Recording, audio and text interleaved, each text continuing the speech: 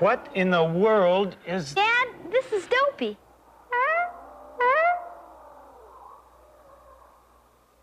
Well, where did you find it? It followed us home. We found him in the jungle. He's a brontosaur. Oh, yes, I can see that. Can we keep him? Where? But I could train him. Wow. Kick his legs out from under him and holler, sit? Oh, now sure, that'd do it. Oh, please, Dad. He won't be any trouble. How are you going to feed him, Holly? Oh, he'll eat anything. He'll eat everything. There's no time.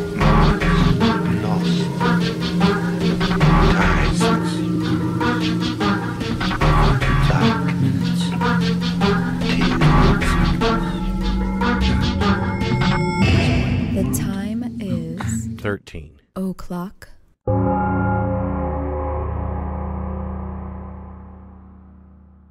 Hey, it's episode 90. Yeah, this is an interesting one. I've been wanting to cover this one for a while. Yeah, we were actually going to do this one last week, and we had been talking about, this was the one we were going to do last week, but then, we had to do the original Night Stalker because that dude got caught. Yes, what are we going to call this show? What are we going to call it? I was having a hard time because I'm going to have to explain. Yeah. You told me about this.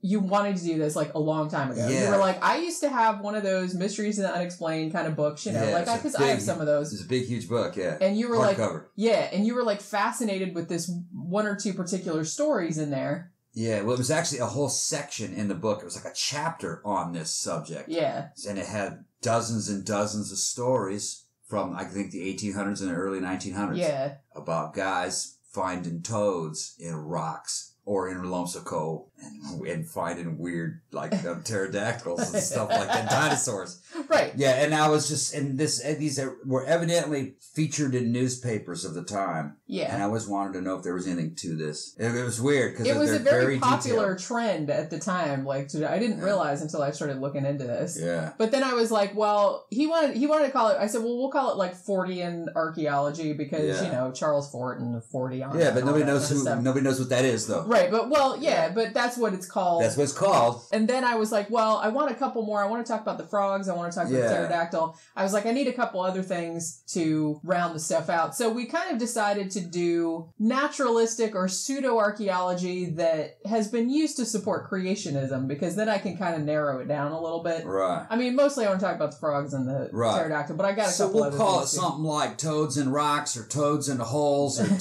something, because if you say Fortean Archaeology, and modern people don't know what the hell that is, so you can't, it's not a good tagline. We'll put that in. But this was just, this was a topic you wanted to do for a long time. And when I started doing, it's kind of one of those topics that once you start looking into it, there's this huge rabbit hole of all this interrelated weird shit that I didn't know. Yeah, back in the old days, most people heated their homes with coal. They bought lots of coal, and they'd have these reports of throwing lumps of coal in the fire. And a frog jumping out of the flames. Right. Or a toad, or a horned toad, but it's usually frogs. And then they'd pull a lump of coal out, and it would be cracked in half, and you could see a perfect little frog pocket in the lump of coal, as if the coal had formed around the frog, and the frog had been in there for millions of years. Right, and was still alive somehow. Right. Yeah, this is a really weird, very specific thing. So, like I said, we're kind of going to go into that. This is kind of a weird topic, but Thomm's been wanting to do this one for a long time because of a book that he had when he was a kid, and he found it really fascinating. Before we get to all that, let me do the shout-outs and the news stories and all that regular stuff. First shout-out I want to do, I usually talk about my book, The Faceless Villain. As I said, I'm still working on Volume 2. Hoping that I have it out by June, but we'll see how it goes. It's, it's a lot of work and I'm kind of getting behind, but, it'll be summertime anyway. So keep an eye out for that. If you haven't seen our latest movie review, it was Dagon, directed by Stuart Gordon. Very popular. And we're trying to get this movie some more love because I really, really, really like this movie, and I feel like it's not that appreciated. Yeah, because it came out much later than most of his other stuff, and it never got a theatrical release in the U.S. Yeah, I went to go try to get Dagon on Blu-ray because I wanted a Blu-ray copy of it, and none are available. But there's a company going to do a Blu-ray release. It's like a collector's edition Blu-ray release with a bunch of extras, and I think it's going to be remastered. It's coming out July 25th of this year, of 2018. They're already accepting pre-orders. I may put in a pre-order for that. I would love to have that on Blu-ray. Yeah, it's an awesome movie. That's a really good movie. Seen it again, makes you want to own it. And I want to, get some behind the scenes info on it, what it was like. Yeah, because I'm kind of curious about that. Right. Like I said, it doesn't really get much attention, which is a shame because it's really good. There were evidently some Region B Blu-ray releases, which was Germany or it's something European. It's a European. Well, it might be Spain because that's where, I'm sure it's like a European kind of. Yeah. Because I think that was the only place that it had a theatrical release was right. Spain. But I want this new release though. Yeah. And the cover looks really cool. I'm excited. So I'm just letting anybody know, fans, if you haven't seen Dagon, go back and watch our review. Yeah, we didn't really spoil it. No, not really. And you can watch it for free on Tubi TV. It's a really good Lovecraftian horror. Yeah. And also be sure to check out our Zazzle store at zazzle.com/13o'clock. And we have shirts and a tote bag. Check out our Patreon page if you would like to give us a donation, or you can go to our blog, which is 13o'clockpodcast.wordpress.com, and there is a link in the sidebar to a PayPal account if you'd like to give a one-time donation, just like these three wonderful people did. Eric, and I know I'm pronouncing this wrong. I pronounced it wrong before, and he told me... Jamin. Yeah, yes. Jamin, yeah. And Kieron. Yeah. All three of them have given us PayPal donations in the last week. Yeah, and Eric and Jamin gave the same amount. They were pretty heavy hitters right there. Thanks, guys. That was a very much appreciated. Very much donated. All donations are appreciated. Thanks, Kieron. But Eric and Jamin, man, we're impressed. Thank you very much. Yes, that was very, very nice of you guys. Yeah. All right, so before we get to the main topic, let me do our little news stories. I couldn't really find anything that was like archaeologically related, really. The news, bring in the news. Remember I had to have I thought you were going to do Danzig, though. Yeah. You forgot all that? No, never mind. I'm going to do the news. Oh, yes, yeah, I like that. Okay. All right. I'm going to keep that, and I'm going to play that at the beginning of every whole news segment. I can do it better than that. You just, you catch me on short notice. Well, I'll have to get you when you're drunk or something. Doing the news. Speaking of being drunk, we went out this Saturday night. Yeah. We hadn't been out in several weeks. Yeah. So we had a very good time. It was very fun. Yeah. Even though it was Cinco de Mayo, but I was dancing on the car. Yeah, you actually got on top of my car. Yeah. In the driveway and danced on when we got top back of my car. Well, the neighbors were watching. Yeah. And there was a good song playing. That was Death in Rome. Yeah, it was Death in Rome. It was a cover of... I think it was a cover of Careless Whisper. It was a cover of Careless Whisper. So I just rolled out of the car, started dancing, and then climbed up the hood of the car and was on top of the car, crushed it all in. But, I just... opened the door and smacked it in my hand and it popped back out, The neighbors were amused, I think. Yeah, they thought it was hilarious. Our neighbors are cool. We know them. It's fine. Yeah, they've seen us at the club. They know how we are. Yeah, it was okay. Yeah.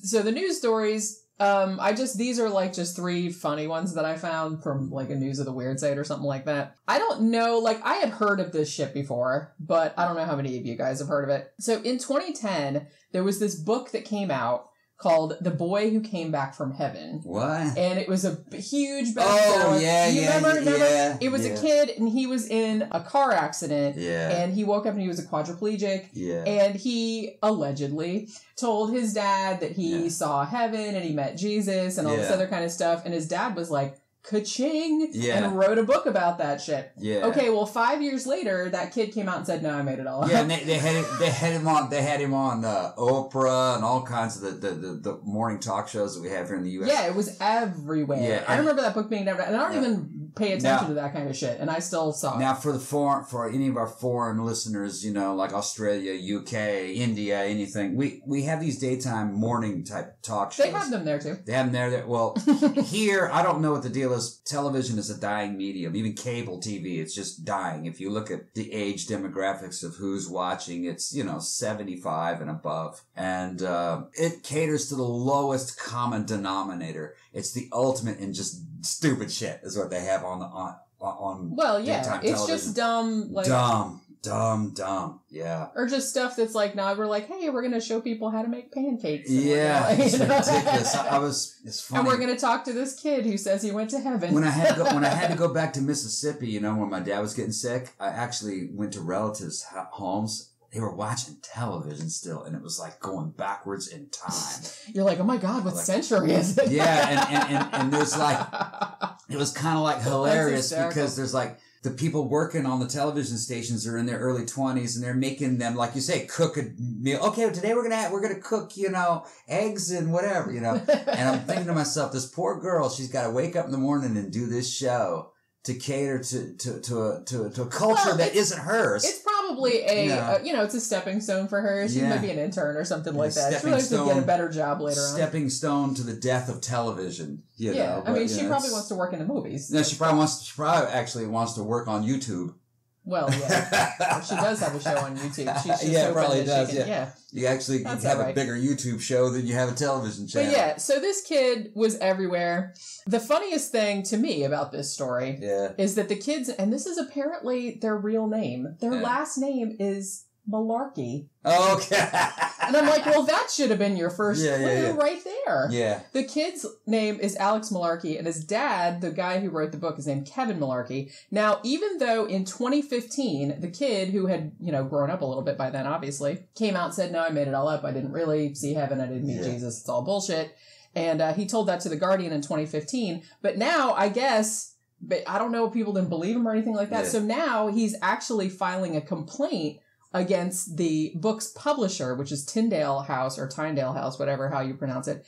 And he is alleging that, quote, any reasonable person would have realized that it was highly unlikely that the content of the book was true. I'm like, I guess a lot of people did not realize that. We're not reasonable. They're going to change their last name to Blarney.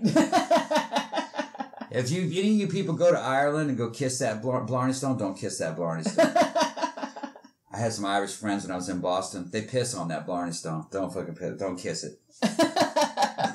Pro tip. Yeah, don't kiss that stone. So even though evidently the kid is not suing his dad, even though, this is very interesting, apparently the kid never got any royalties from the book sale. The dad got all of it. Dad making money. Yeah, off of his crippled child. Yeah.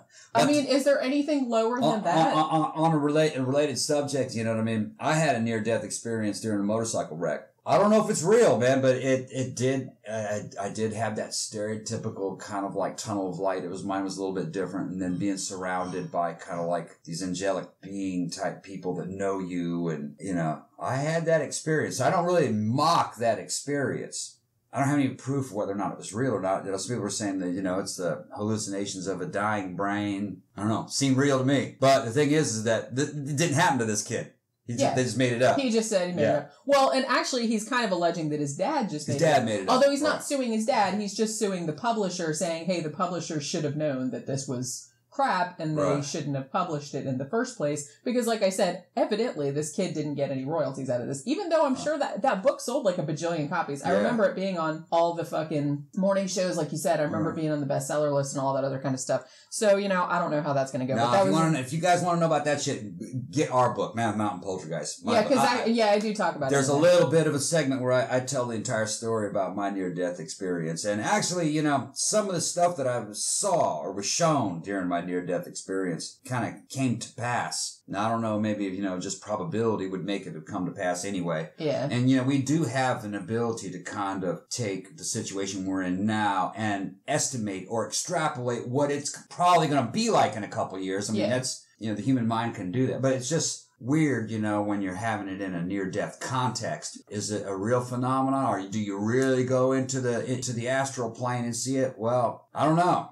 I had an OBE too, a spontaneous out-of-body experience before that didn't involve death. I was just falling asleep, and I tell that story also. They were similar, but out of the two, OBE seemed to be more, air quotes, real than NDE. Just, it's what it felt like. It felt like OBE felt more real than NDE. But they might both be real. I don't know.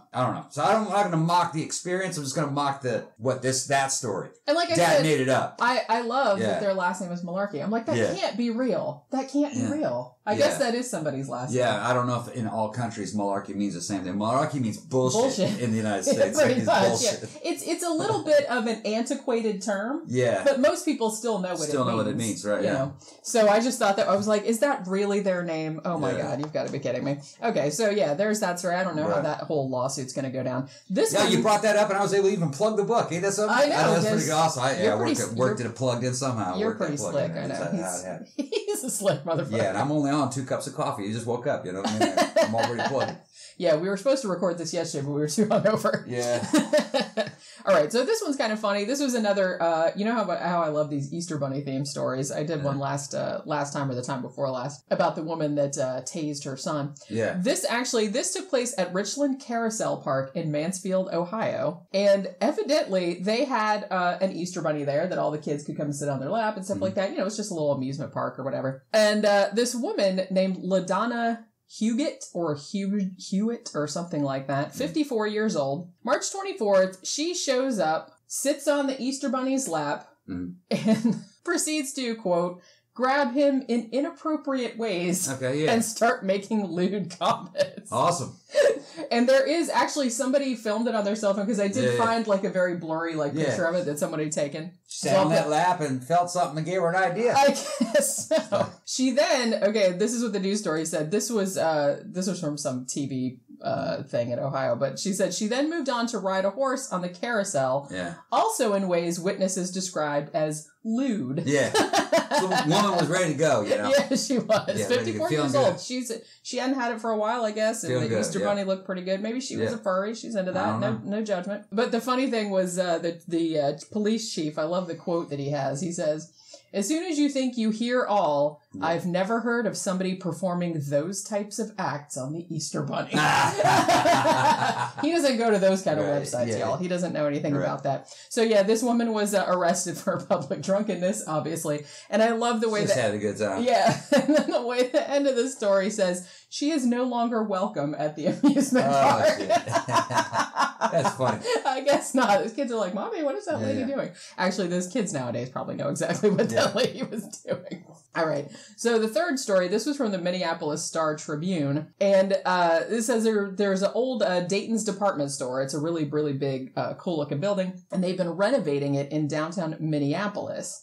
And in early April, they came across a mummified monkey. Wow. Yeah. Okay. And at first they were like, what the fuck is this doing in here? But apparently in the 1960s, the store had a pet department and had a monkey, which... Right. Okay. Must have escaped. And I guess it escaped and got into the air conditioning ducts and maybe died up there. Well, yeah, indeed. And so, so it has been up there for all of these years. Damn. And it's like mummified. So there's a picture of it. I found a picture of it. What did it look like? Like a mummified monkey. Put that on.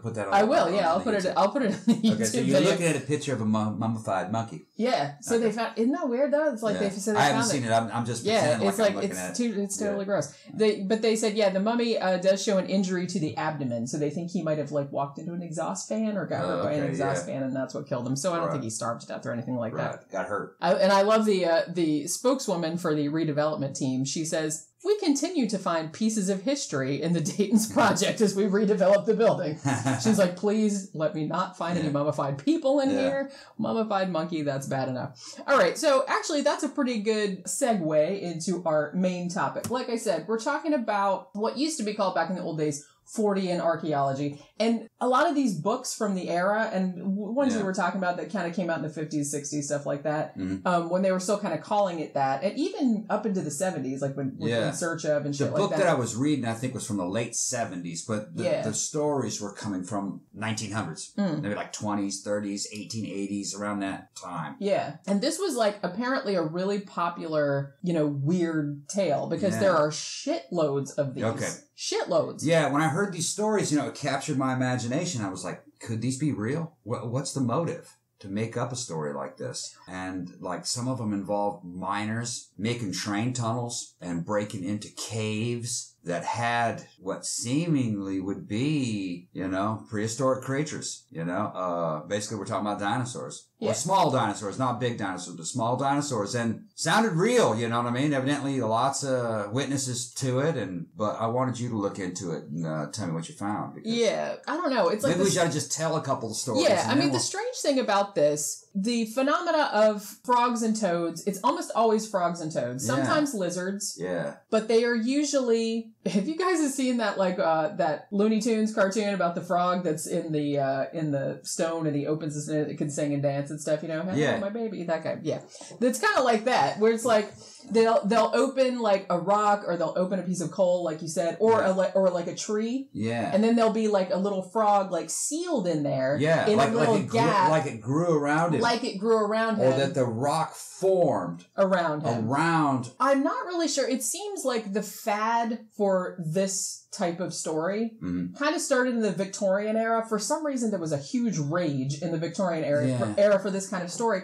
And I kind of thought, because in later years, from my understanding, creationists started using that, you know, to kind of bolster creationism in a weird way, because they're like, they're from before the flood, they were put there or something like that. These stories would not support creationism in the modern mind, but for some reason in the Victorian mind. Yeah, because you got to think, a lot of them started coming about like right around the time that Charles Darwin published on The Origin of Species, so there was kind of a lot of shit going on about that. So maybe a creationist could say, well, of course the Earth is not that old. Because this rock formed around something. Around this frog. This frog. And the frog could probably only live for a couple years, you know what I mean, in mud. So the mud turned into stone. So your ideas about geology are wrong. Maybe that's what they're talking about. Even though some of them were saying that they thought, the frogs have been in there for thousands or millions of years. And that's my understanding when I read the story, is that when I was reading these stories, I was thinking they were trying to tell me these frogs had been preserved in this rock for millions of years. That was in suspended animation. Yeah. Basically. And when they tell the story and then give the account, they describe the frog, and you're going like, damn, that frog maybe was in there for a million years. What kind of frog is this? You know? It's a magic frog. Yeah, kind of make a wish. Yeah. Is this really happening or whatever? So So most of these stories, like I said, now the first ones come from like the 15th century. Okay. Now that old 15th century. Yeah. Okay. So like this is a kind of a popular so it's been around for a long story. Time. Yeah. Okay. And I don't know why, it was just like there was a trend for these kind of stories. Now, there was no Darwin there, so there was no concept of creationism really. They weren't trying to fight Darwin. So 1500s, and then maybe there was something to this. Well, tell me what you found. Well, according to the Fortean Times, like I said, named after Charles Fort was his name, right? He was kind of a guy who liked to collect all kinds. Nowadays, they would probably just call it paranormal or weird mysteries, but it's sometimes called Fortean or Forteana or something like that, just because it's like a Miskatonic University. In deference to that guy. Now, if you look on this phenomena is usually called toads in the hole, just like that British dish with the egg or whatever. But if you want to see accounts of it, its Wikipedia page is actually called Entombed Animals, because it's a big thing. So according to Fortean Times, about 210 entombed animal cases have been described in Europe, North America, Africa, Australia, and New Zealand since the 15th century.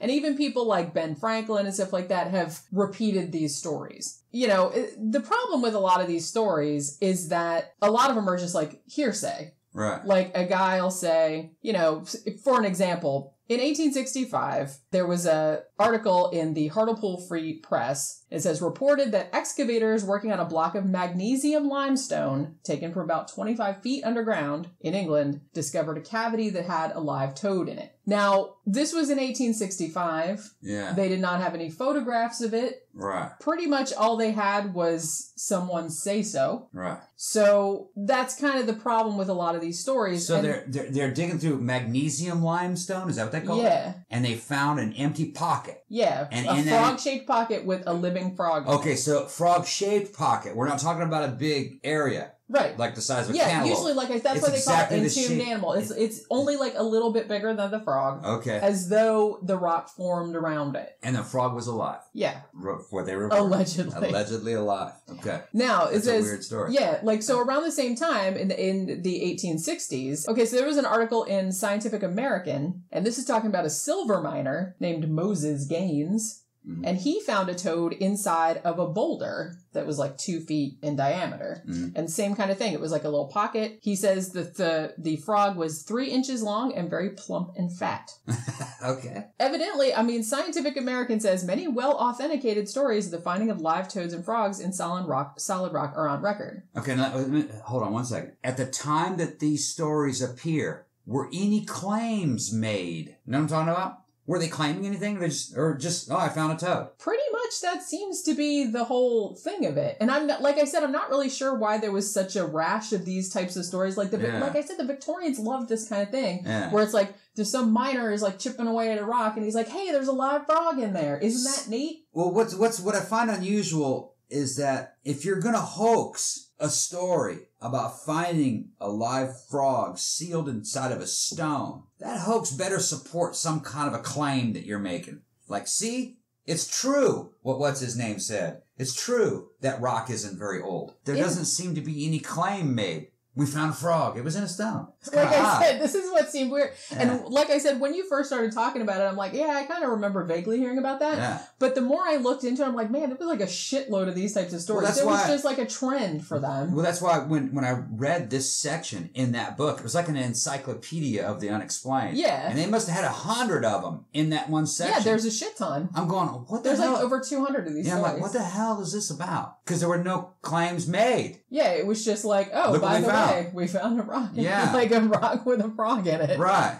And I don't know, it's like super weird. And every now and then, like I said, it's almost always a toad or a frog. Yeah. Sometimes, though, it's a lizard. Okay. Now, this happened in 1821. And again, this just turned up in a magazine, and it's like a secondhand account of somebody saying, you know, this guy was a stonemason. He's working on a big chunk of rock that had been 22 feet below the ground, and he found a lizard embedded in the stone. He said it was coiled up in a round cavity of its own form, and that was like the exact impression of the animal, as though it had formed around him. He said he thought it was dead, but then 5 minutes later, it started running around. Uh-huh. He said, he says, quote, "It soon ran about with much celerity."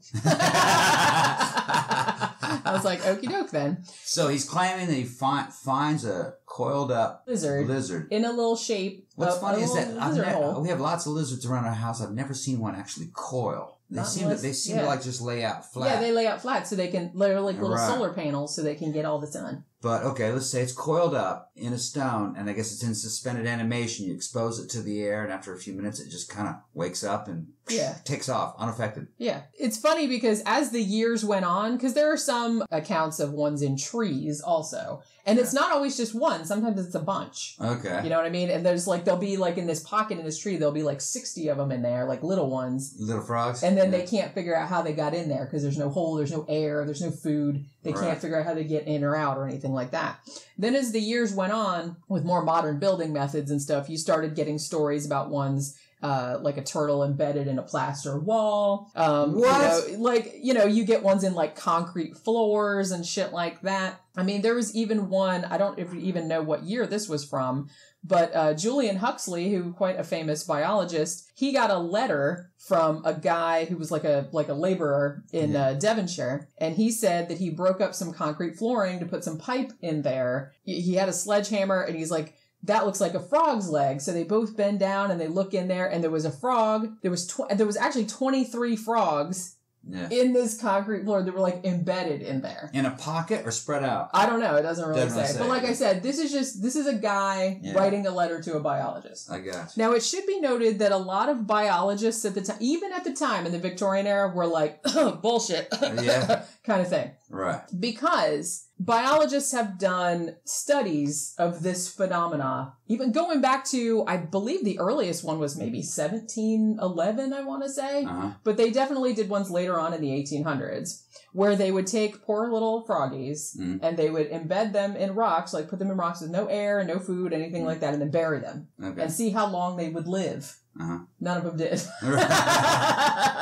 None of them did. Yeah. They're like, now, the ones that were later, I think they did a experiment in the 1820s. And one that they did, they said, now the frogs that were in limestone, they lived about a year. But limestone has pores, so they could actually get some air. And some frogs, like even some desert frogs and stuff like that, can hibernate for quite a long time. Right. So the ones they put in limestone, they lived for a year. All the other ones were dead. All the other kinds of rocks were dead. The frogs that were in other kinds of rocks. The ones in limestone were still alive after a year, but when he put them back in the limestone and then buried them again, a year later, they were dead too. Right. So, probably a year, 2 years, and it depends on the type of frog as well, like I said, because some of them can hibernate for a long time. They have some kind of, they have ones that can do that. And, it has to be in a rock that can get air into it, like that has pores or pockets. Now, I've heard of frogs that, can embed themselves kind of in mud a little bit and they dry out. All right. Yeah, that does happen. So okay. That's weird. That can happen. How long can one be dried out and live? That's ridiculous. Yeah, it's not like a super long time because, like I said, some of those desert ones that can do that, it'll be like a year, a couple years, something like that. But that's still impressive. It is. Yeah. So you can see how this might have occurred, but it's like, these kind of stories of a rock or like a piece of coal, which takes a long time to form, forming around a frog and it still being alive after all that time. Yeah. There's just no way. There's no way. Like I said, biologists at the time were like, there's no way. And they even did some of the experiments to show that. They do think, too, that some of these toad-in-the-hole phenomena type stories were just outright made up. Right. They said that one of the ones was probably done by Charles Dawson, who was quite famous for probably being the guy behind that whole Piltdown Man brouhaha. Right. So he probably did ones like that, too. So it seems like a lot of these are probably fake. A lot of scientists, even at the time, were saying, one, we're not getting any really proof of this. Like, no one's sending us anything. It's just like a letter saying, hey, I saw this, that, and the other thing. Yeah. And they're like, maybe some of it is hoaxes. Maybe some of it is, people misidentify. Maybe they're cutting some rock and then they see a frog hopping and they just assume it came out of the rock. Right. Shit like that. So I don't know how accurate a lot of these are because, like I said, a lot of it just came from sort of newspaper accounts or letters written to biologists saying, hey, I found a piece of coal with it, and they didn't really have any proof of it. I just don't really get why there was such a fad for this particular type of... You don't really hear this type of stuff much anymore. I guess it's maybe like the equivalent of making up a UFO sighting? Yeah, maybe it was. Like I said, it just seemed like it was just some kind of fashion. Yeah, there's more to it, though, and there's more cases. I think we need to talk a little bit more about them. I mean, there was one that I remember. Did you find the one about them making the tunnel? Yeah, but that's not a frog, though. I know it's not a frog. That's my next thing. Oh, is it? Okay. So that's the next thing. Time to take for a break. Okay. Well, we're going to take a break right now, and then when we come back, we're going to talk about your pterodactyl thing. Yeah. And also, I wanted to talk a little bit about a couple of other ones, especially when I talk about like the Paluxy Riverbed and the Acambaro figures and that kind of stuff. Okay. Because those have definitely been used in later years to, support creationism and stuff like that. So we're going to take a break right now, and we'll be back in just a few minutes.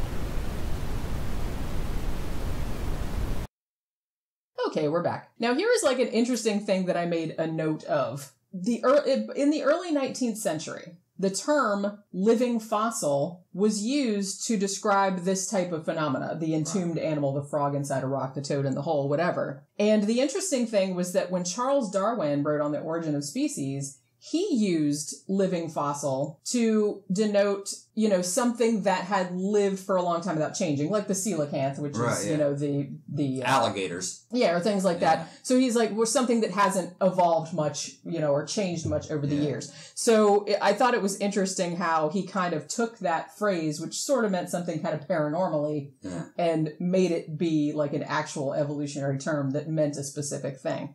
But prior to that, it actually... living fossil had meant, because they said, well, a dead fossil is one with like bones you find inside the rock. And when we find living ones inside the rock, that's a living fossil. Right. But he took that phrase and turned it into something else.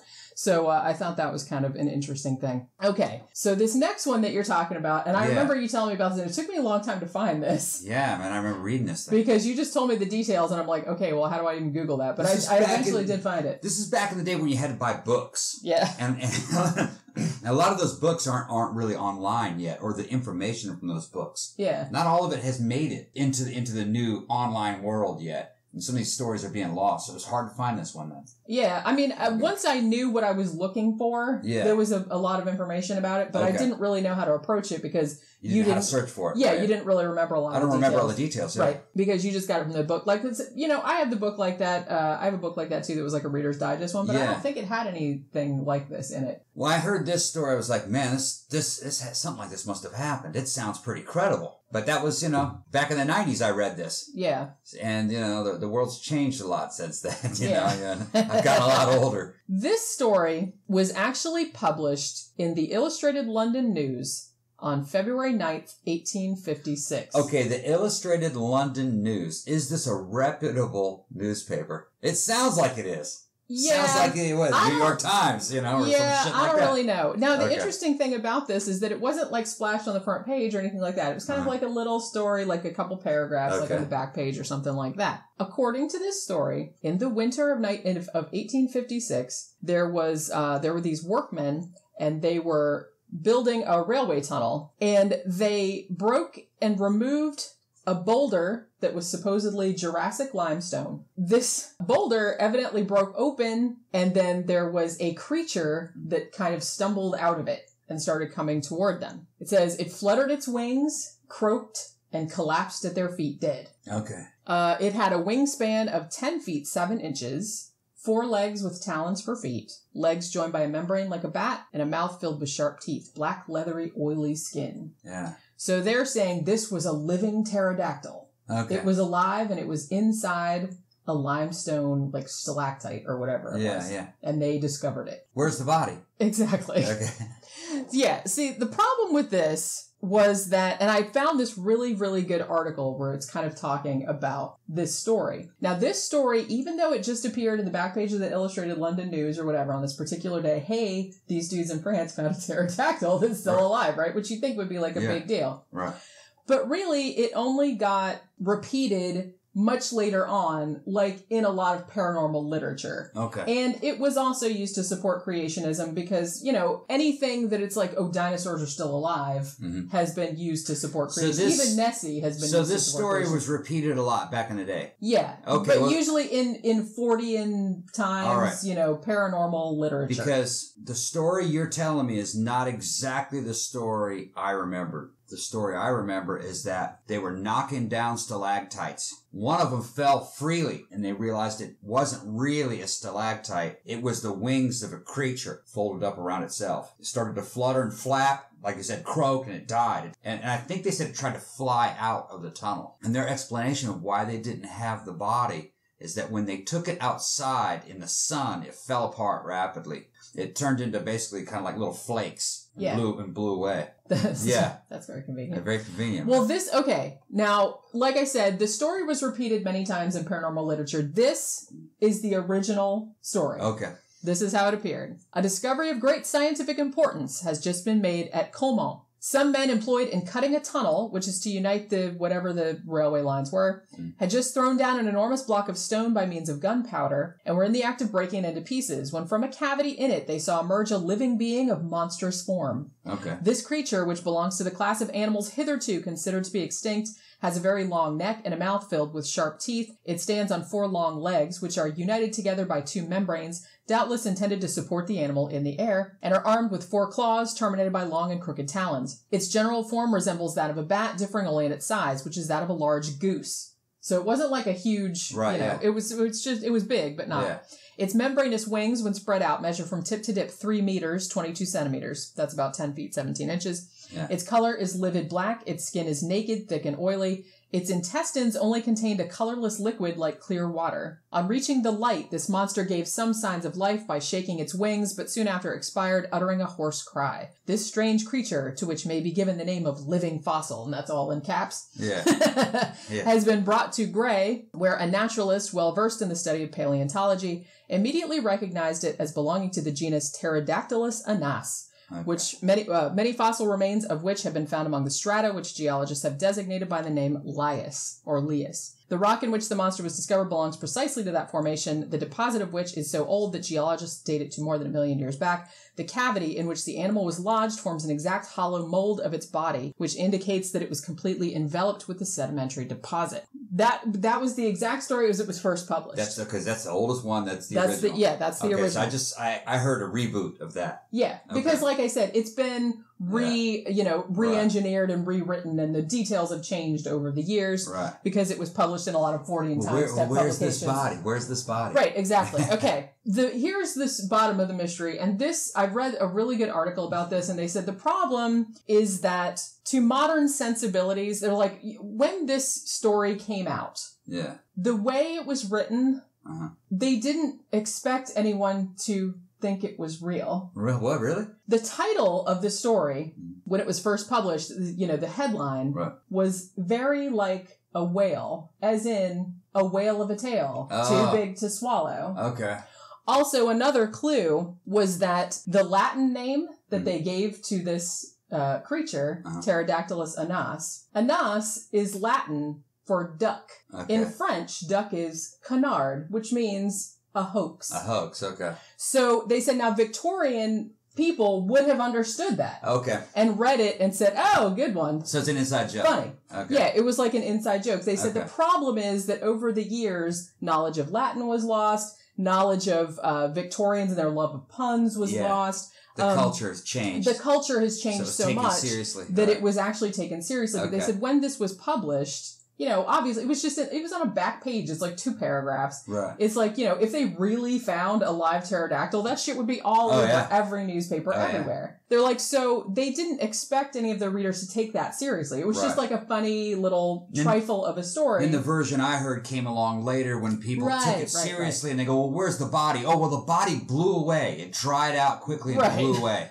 Right. Yeah. So, that's kind of where that came from. And then, you can see how later on, as knowledge of that got lost, like people didn't know what that Latin word meant. They didn't know. There's a similar kind of subject or topic that maybe one day we should do a show on that sounds like there may be something to it. Evidently, the Smithsonian Institute back in the 1800s was collecting skeletons from like Native American cultures and Native American artifacts. Every now and then they'd come across the buried or interned body of a Native American like chieftain or warrior that would be like 7 or 8 feet tall and with 2 rows of teeth. I remember hearing something about that. We should probably do a show about that because I remember you telling me. And then the body would vanish, and they blamed the guy who was the head of archaeology of the Smithsonian Institute. They were blaming him for causing these giant skeletons to vanish because he thought that would undermine the idea of kind of like the racial superiority of Caucasians. Right. That he didn't want non-Caucasoids to be bigger. To be bigger than now, I don't know. Now I don't know if this is all a hoax and everything made up.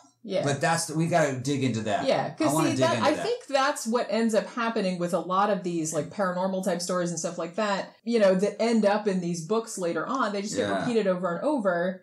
But this one, like I said, they're pretty sure the way it was written, people that kind of know about the literature of the time and their Victorian sense of humor would have known immediately that was not real. And another thing it makes me wonder some of these stories about the double-road teeth giants of maybe they started off as tales like this. Right.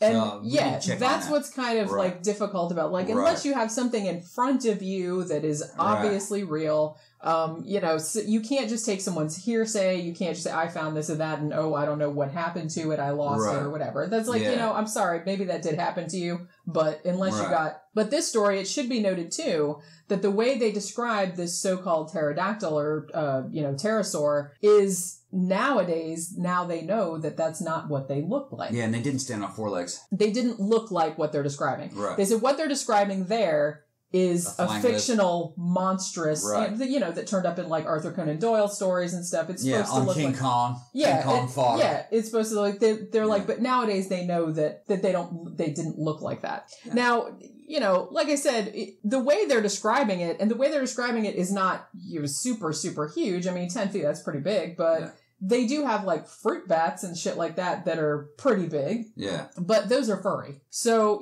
I don't even think this is a case of they just mistakenly were like, holy shit, they saw a big bat and thought it was a pterodactyl. It's a totally hoax story. Yeah, it seems like this story was just completely fabricated from start to finish. And then later on got repeated and repeated story, bro. Over and over again. Cool. Yeah. Cool yeah, story, we found bro. a pterodactyl. But yeah, so that was another pretty common thing too, living pterosaurs. And like I said, any time that you get, and that's why I used, at the beginning of the show, I used a clip from Land of the Lost, because anytime you have evidence that dinosaurs and people are living at the same time or that dinosaurs are still alive, for some reason creationists jump on that because they think that supports young Earth creationism for some reason, and shit like that. Yeah, like dinosaurs, that wasn't a long time ago. Right. Human beings rode dinosaurs for, dinosaur. Exactly. Oh, the reason why they live side by side is because dinosaurs were all vegetarian. Yeah. It's all bullshit. It's all total bullshit. And they do say that too. Like you're real crazy young Earth creationists. Yeah, they're still, dinosaurs used to be, vegetarians and we rode on them and shit. They were our friends and all this other Earth's kind of old, shit. bro, and it wasn't made for us. We just happened. We just happened to evolve on it. We just happened to evolve by accident. And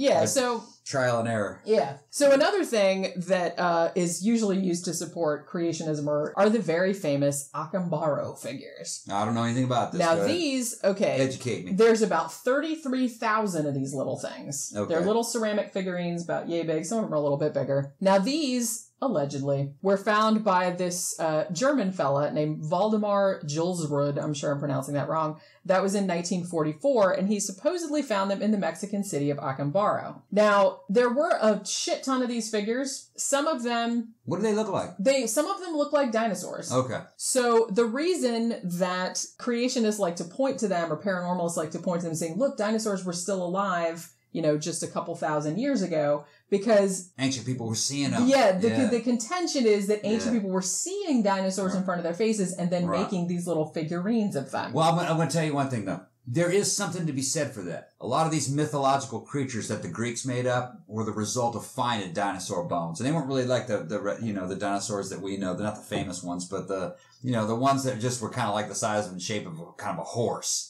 They'd find something like that and go, this is a cyclops. Yeah. Or they'd mix two things together because it was all coming out of the same side of the same hill, and they would go, yeah, this is a sphinx. Well, so they really were finding weird bones. Yeah, and you would extrapolate, because it's very hard when you find a skeleton, especially of an animal you're not familiar with, to kind of imagine what that animal looked like when it had flesh on it. Right. You know what I mean? So they can make up all kind of fancy things. The ancients did see dinosaurs, but when they found them, they thought they were gods and giants.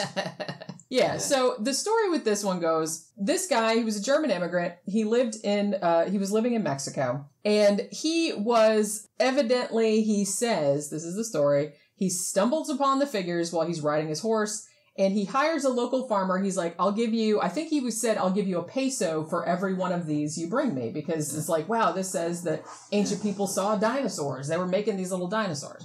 I know what happened, okay? I can picture what's going to happen. You can see where this is going. Yeah, I'm the kind of guy that would instantly take advantage of a peso for every one of these dinosaurs I find? Wow, I'm going to get to work finding as many of them as I can. Exactly. And he eventually ended up with 32,000. Cha-ching! Yes.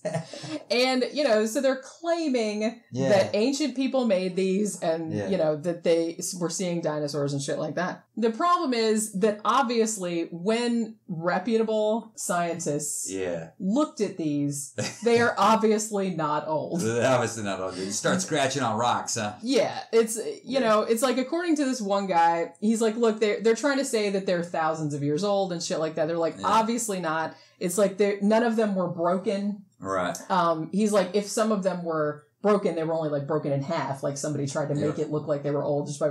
He's like, you know, real archaeologists, when you find like potsherds and stuff like that, it's like we just find pieces of shit. You don't, you know, it's very rare to find like a ceramic thing that's still in one piece that doesn't have shit missing off it. He's like, these are really, really, they look really nice. Hardly any of them are broken. They don't have any soil staining, no abrasions, no nothing. Let me guess, they look a lot like the things that you would buy at a tourist trap. Yeah, the handmade folk art that you'd buy at a tourist trap. And basically, even though I think the guy that supposedly like gave it, and so you can see some of them in various museums like around the world and stuff, and they're, you know, I don't think the museums are like, these are proof that ancient peoples existed with dinosaurs. And they have like commonly depicted stuff like Stegosaurus and Brontosaurus. Well, and the problem too is that a lot of the dinosaurs, quote unquote, don't really look like dinosaurs really looked. Like they said a lot of them had like mammal feet. Okay. They're not all dinosaurs. Like some of them are little peoples. And are they depicting two dinosaurs standing side by side that lived in two different eras too? Like,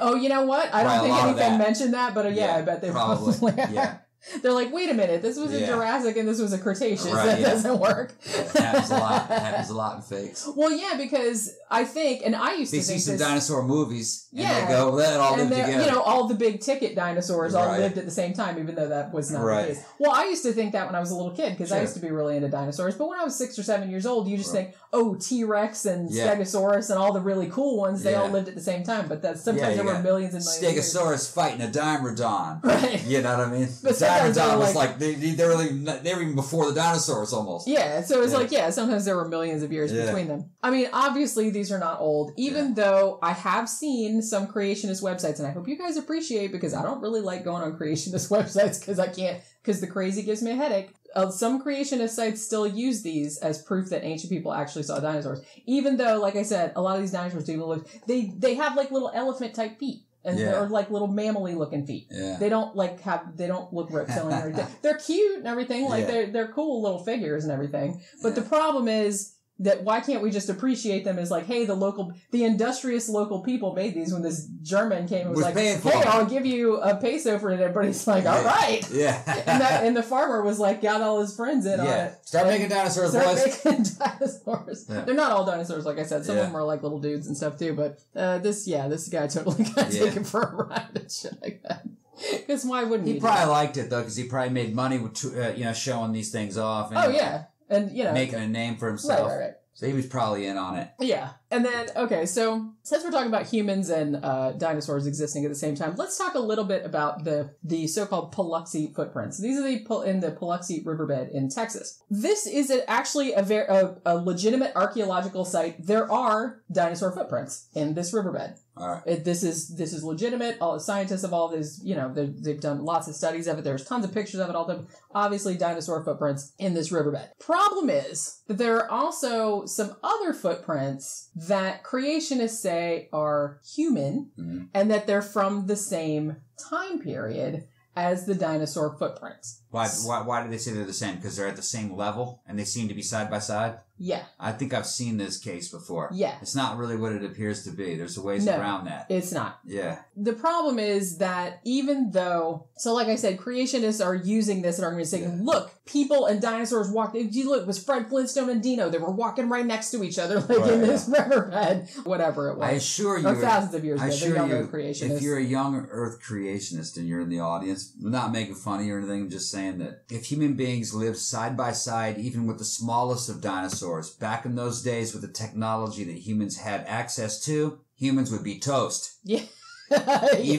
Even small raptors, 4 foot, 5 foot tall raptors would tear humans apart. Yeah. You just couldn't survive next to them. Humans couldn't live. They were top of the food chain. Sorry. Yeah, humans couldn't even live in the Americas until the short-faced bear went extinct. Yeah. And the short-faced bear would have just been annihilated by dinosaurs. That's how badass dinosaurs and the short-faced bear were. So humans could not live side by side with dinosaurs. Yeah. You'd be food. Look, You'd be at the bottom of the food chain. The insects would probably kill you.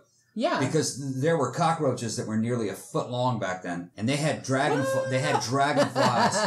Dragonflies with nearly 6 foot wingspans that could take a bite out of you the size of an apple. Think about that for a while. The bugs would kill you. Okay. I mean, when you think about it, human beings, we're smart and everything. We can build shit, which is pretty much the only thing we have going for us. Yeah. Because other than that, we are furless little meat bags. Brains would not help you in the dinosaur era. I don't think so. Only size, armor, and weapons did. Yeah. It was an arms race, a biological arms race. Yeah. Yeah. So anytime I see this shit about humans and dinosaurs existing side by side. No. The problem with a lot of the quote-unquote human footprints found in the Paluxy Riverbed. Okay, they know for sure that some of them are fake. People that locals have carved them, to either sucker in tourists or to, support creationism or whatever. The ones that are not faked are obviously not human. Even though they're smaller, they're like, here's the problem. The dinosaur ones that they know are dinosaur ones. They're like, you can tell how much the dinosaur weighed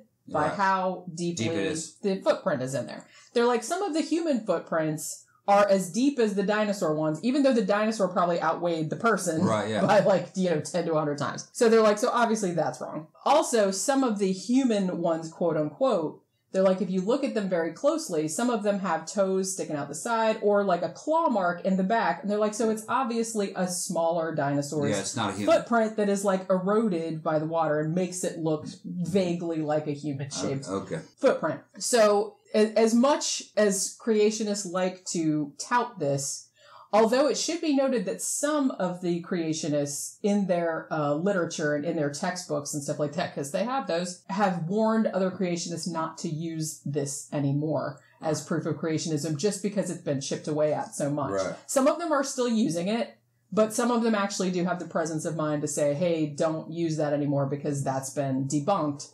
That's kind of another thing. Now, this last topic I want to get, I don't know a great deal about this, but this is something that keeps coming up too in regards to pseudo-archaeology and shit like that. This is the Moab man, or also called the Malachite man. I've never heard of this one. And this was something I just kind of came across when I was researching, and I thought it was kind of interesting. This is a bunch of human skeletons, and they were bulldozing in a mine. Now, the rock that they bulldozed out was supposedly dated from the early Cretaceous period, which is about 140 million years ago. So creationists are saying, oh, well, these are obviously humans. They're young Earth creationists. So they're saying, obviously, the geology is wrong. This rock isn't as old as you say, and all this other kind of shit because there was humans in it. Now, this discovery was originally made in 1971, and then later on, I think in the 90s, they found some more of them. Some of the skeletons have actually been bought. Carl Bow, who is a creationist, one of the ones that still touts the Paluxy footprints, he actually bought the skeleton to put in his Creation Science Museum as proof that, the Earth is young and shit like that. Problem is that when legitimate scientists looked at these skeletons, but they are real human skeletons, is that they are not old. They're not as old as the rock. You can carbon date them probably. Yes, they've been carbon dated to between 210 and 1,450 years old. They're like, so these people were either deliberately buried, like in a ceremonial thing, or they were accidentally buried, like in a rock slide or something like that. Because there's a bunch of them. These are not obviously Cretaceous era people. These were just poor guys that were buried in this particular cave or this particular type of rock, or were buried, like I said, by a rock slide, and then were found many years later. But they said they're only between 200 and 1,500 years old. That's all they are. So I guess we're kind of getting to the end of the show. This kind of went off in a bunch of different directions, but it was kind of interesting, though. And I'm actually kind of glad that you brought this up, because this was kind of a weird rabbit hole that I went down into. Well, we got down to the bottom of the pterodactyl story. Yeah. We know where that came from. Yeah. Did we ever actually really get down to the bottom of the frog stories? Not really, because like I said, most of the accounts of them were secondhand. Right. Or there was no corroborating evidence. It was usually just like people saying, hey, we were working in this mine, or we were, drilling this rock, and a frog jumped out. it's kind of hard to... Experiments say that it's not possible. Yeah, a frog cannot survive. And there that have period been of time. at least 2 experiments done. Right. One in the 1700s, one in the 1800s, where they attempted to put a frog inside a rock and see if it would live, and none of them did. Now, these supposed frogs that jumped out of the rock, no one ever came forth with that individual frog and presented it, saying, this is the frog that came out. Yeah, evidently not. It's like so you can't really identify the species the only of frog they're talking photograph about. that I've ever seen, and I'll probably put it in the YouTube video. There is a photograph of a rock. It kind of looks like a geode, actually, but I don't think it's a geode. But it kind of has that similar kind of look, and it's got like a hole kind of. It's like cut in half, and then there's like a little mummified, dried up frog in there. But the thing is, it's like that could be faked. Yeah, you get a dried up mummified frog like I find on the back of the on back of the windows on the back of the house that the cat kills, and you put that next to a geode and go, that was in there. Right. Yeah. And a similar thing happened. It seemed like when there was such a fad for this kind of shit, some people tried to like put it in museums and stuff. Like, look at this thing that was found. And like naturalists came forward and were like, take that out of the museum. Okay. That's bullshit. Now, what about the stories of frogs coming out of coal? That I couldn't really find. Couldn't find anything about it was mostly it was rocks, limestone. Because I remember some of them jumping concrete. I remember some of the stories said that they jumped out of the fireplace or they jumped out of the furnace.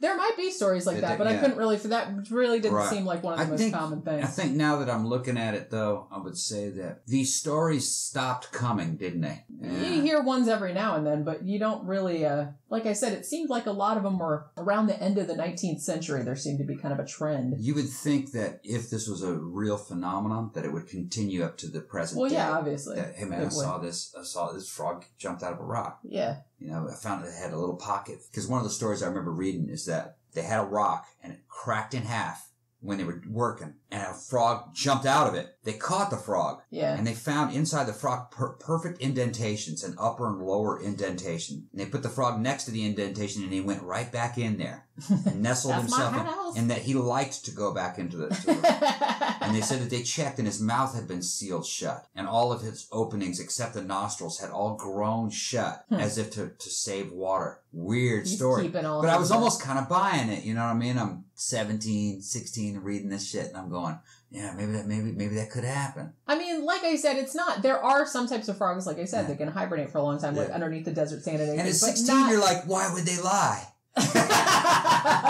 Oh, you sweet summer child. Why would they lie? Yeah. Well, and the thing about it is, it's like sometimes too, like the story about the pterodactyl, it's like they weren't necessarily lying. That was just a joke that they didn't expect anyone to take seriously. Right, yeah. Then just later on, people read that and were like, what the fuck? They found a pterodactyl. And then they started publishing it in these paranormal books without really checking if it was true or not. So it's not so much lying. I mean, they probably thought it was a true story. They heard it from somewhere. The frog stories always mystified me because they gave details, but they never made any claims. Yeah, they never really made any claims. That was the oddest thing about it that I found, because there are so many like little accounts of it. But I'm like, why? That seems like a weird thing. Because usually, if you're going to hoax a story, all right, there's a claim that goes along. For instance, I saw this light in the sky. It did this. It outperformed a jet. It did. So therefore, it was aliens. Therefore, there's life on the other planets. Right. You would think that it would be something like, I found a frog, it was in a rock, it would... Therefore, I don't even know what the claim would be. Well, like I said, it does seem like a creationist type of claim. But they never say, therefore, the earth is not old. They never say that. Not really. They never make a claim. Yeah. They just say, we found it, there it is. Look at that. It's amazing. The frog jumped out and put on a top hat and started singing show tunes. They never make the young earth claim. Yeah, not until later. That seemed like the stories were picked up later. But they started in the 1500s, so it went on for hundreds of years before somebody made the claim of young Earth creation. That's what was so odd about it. That's what I'm saying. Like, what a weird thing to make up. Yeah, but like I said, cocaine's a hell of a drug. I guess. Well, the culture is so different. Like, now it's hard to extrapolate back to what people back then were thinking, and like what else was going on in the culture that might have inspired that. Maybe there was some popular novel at the time that's been forgotten about that had that in it. Because everybody was like, "Ooh, that's a neat idea." We don't know. Even with airship sightings, okay, and there were some bunch of weird airships. There was a claim. Yeah. The claim was that flight was possible. Right. And that airliners and things like Zeppelins were coming. Yeah. And they did come. It was only a matter of time that, there were Zeppelins. Woo. Yeah, they called that one. Well, they had the idea. They Yeah.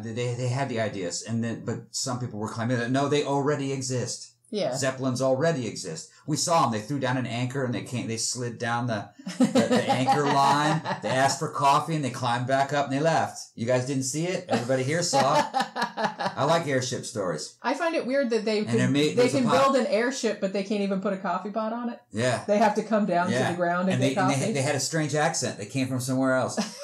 But so we don't have coffee on our plane. The weird thing about airship stories is that there's a possibility that a couple of them might be real. When the airship is not really described as being really fantastic, like it was only 40 feet long and only had one guy in it. Yeah. You're like, did some dude? Maybe he just built that.